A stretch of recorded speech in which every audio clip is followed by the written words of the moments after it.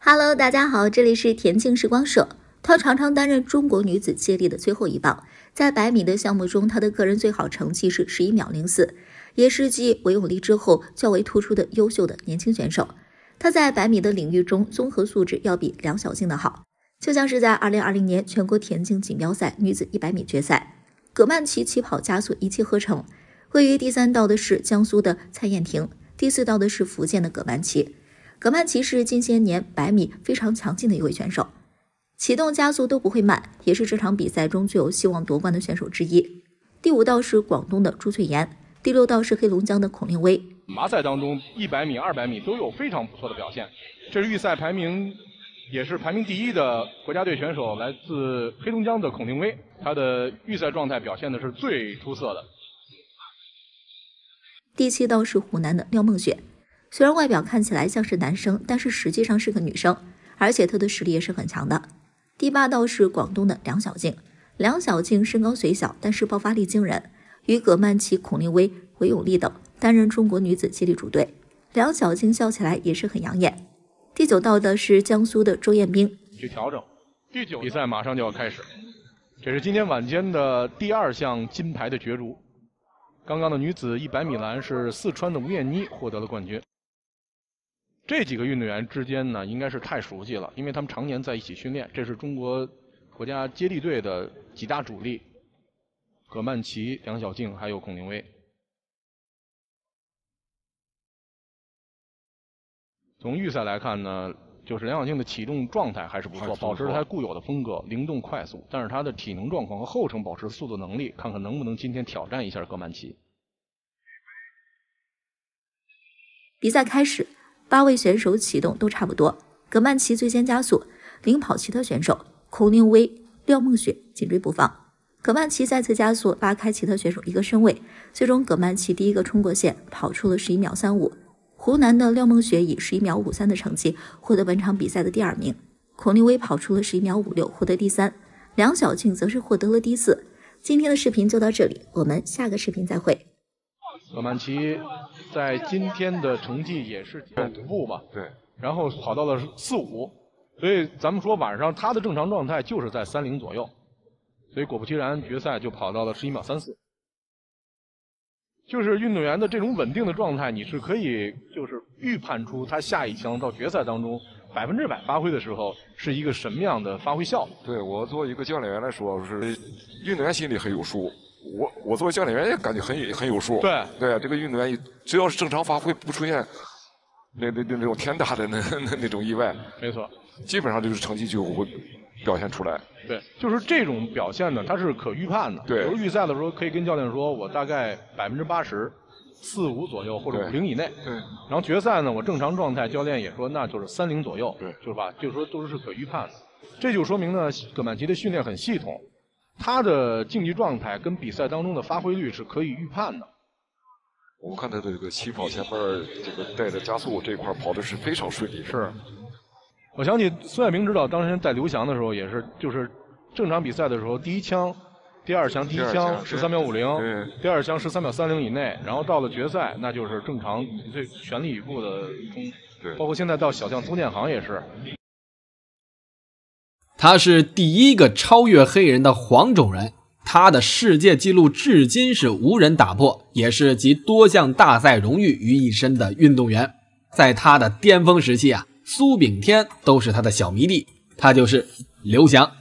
提起雅典奥运会大家都会想起他那个以12秒91的成绩追平了由英国选手科林·杰克逊创造的世界纪录夺冠。那个时刻全场的黄种人都站起来鼓掌。刘翔呢，成为了中国田径项目上第1个男子奥运冠军，创造了中国人在男子100米栏项目上的神话。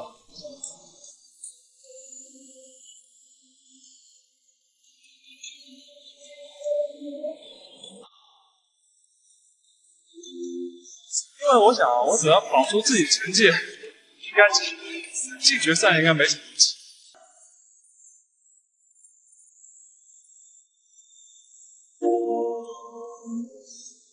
其实我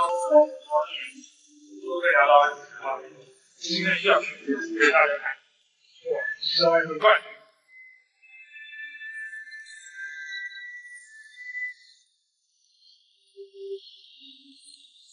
刘翔攻篮，一开始就跑得不错，在过了5篮以后，已经完全取去了自己的领先优势。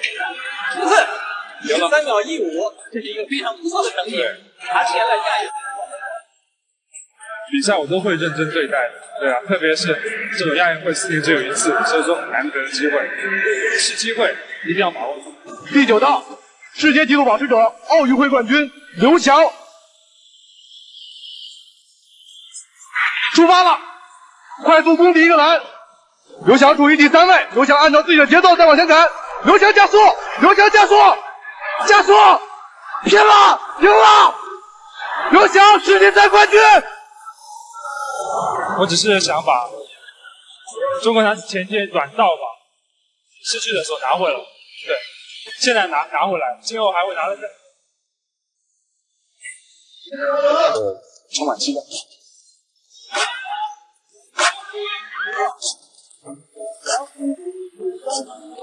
欢迎回来。再开始，做手首先慢，在拉面最领先，看看能不能穿出拉面。刘翔，冲刺！刘翔的表现非常的对啊，我也没想到今天可以跑出这样的比较出人意料、无法相信的成绩。对，13秒15对我来说真的很不错。出发，快速攻第一个篮，刘翔双手领先，刘翔进入加速阶段，快速的攻最后一个篮，冲刺，最后的成绩13秒09，刘翔重回巅峰。现在状态不是自己的巅峰状态，然后我觉得还可以去改善什么。我有信心是能够把当初的感觉当初的实力出来，还是有这个能力的。今天刘翔的最主要的一个看点呢，也是8步改7步的上篮的技术。比赛开始，刘翔7步上第一个篮，奥利弗有点乱，13秒07，刘翔创造了今天世界最好成绩。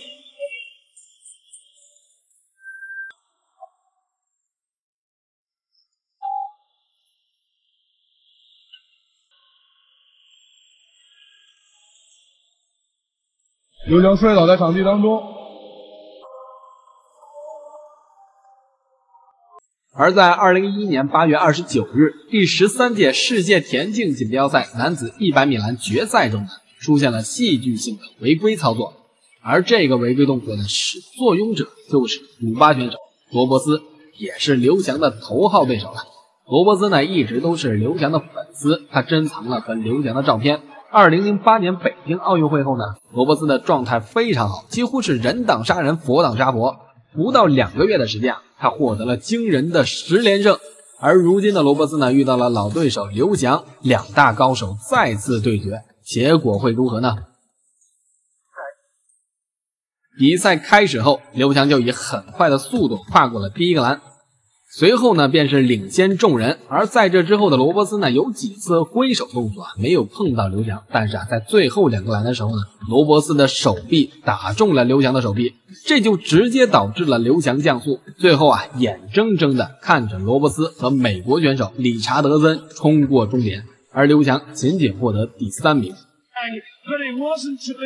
The winning time, 13.16. They look up anxiously to see the replay of that. Well, what drama. Liu Zhang, it looked as though he had it at his mercy, but it was the world record holder, Deron Robles, who comes home and wins it in 13.14, ahead of Jason Richardson.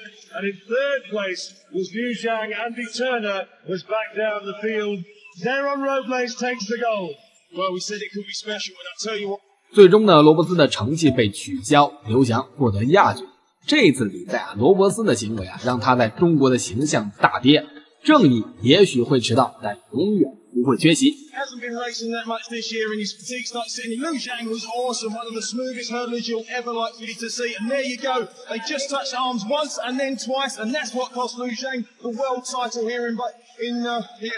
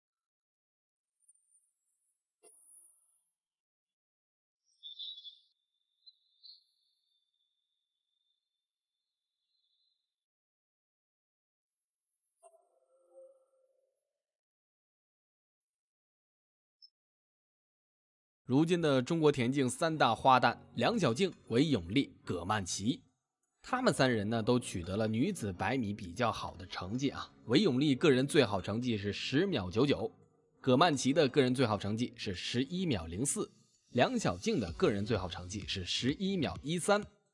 虽说个人最佳11秒13与韦永丽、葛曼棋有着不小的差距啊，但是在同场竞技当中呢，却是最为稳定出色的一位。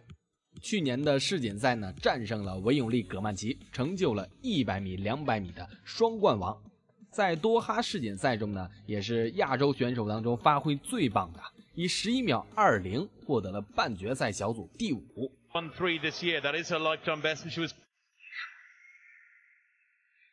away without any problems. Asher Smith into a running well and moving away now. Gardner Gardner's pulled up, but Asher Smith storming away. Cambodia in second place on the near side. Good running from the Jamaican there. Johnny L. Smith takes second place. 10.87 for Dina Asher Smith. It is very quick indeed for the Briton. It's a season's best. English Gardner goes down. And that will affect the American relay squad, of course. That's a very sad sight. You can see this taping on that right hamstring of the American, but English Gardner down and out. Asher Smith, the season's best for 10.87 is confirmed. Joniel Smith of Jamaica 11.06, and Asher Smith exactly the same time as Marie-José Talou. It could hardly be better poised, and the stage is set, of course, for the Jamaican Fraser Price Derval to create a psychological blow perhaps by going faster in that third and final semi in a few minutes. Absolutely. This is a really interesting scene here for Dina Asher-Smith to go back and check on English Gardner. She has a final to contest. I think it shows a lot about her character that she's doing this. There's not going to be a long time between the semi and the final. 身高虽然只有1.57米，但浓缩的呀都是精华。就像是在2019年国际田联挑战赛柏林站女子100米预赛中，梁小静与韦永丽是同场竞技啊，同时呢还有3名德国选手、2名英国选手、1名美国选手，还有波兰选手伊娃。韦永丽处于4道，梁小静分在了8道。这条跑道呢诞生了2大短跑世界纪录啊。2009年柏林世锦赛横空出世的博尔特就在此标出了9秒58和19秒19的好成绩，斩获了100米和200米的双金。因此呢，柏林蓝色跑道助推韦永丽、梁小静创造好的成绩。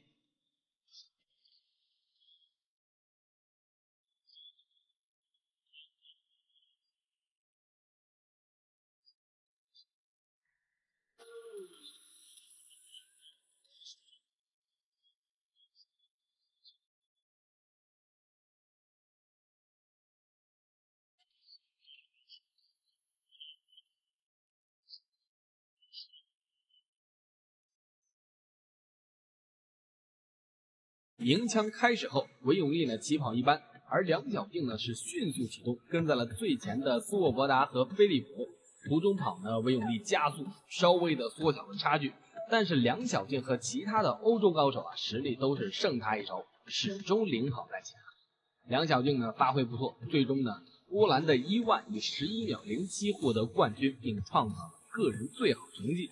英国的菲利普以11秒10凭了个人第2好的成绩获得了第2名，梁小静以11秒13获得第3名，韦永丽获得第7名。